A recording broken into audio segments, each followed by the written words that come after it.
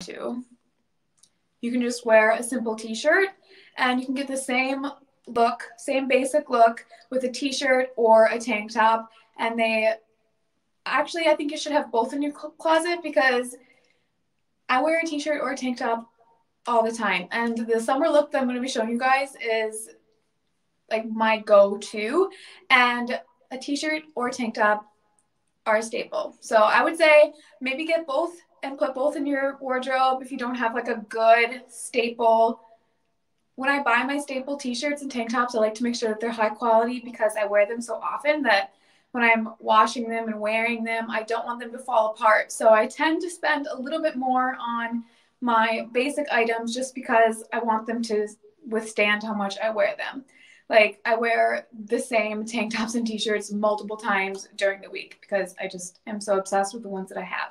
So keep that in mind as you're shopping for your basics.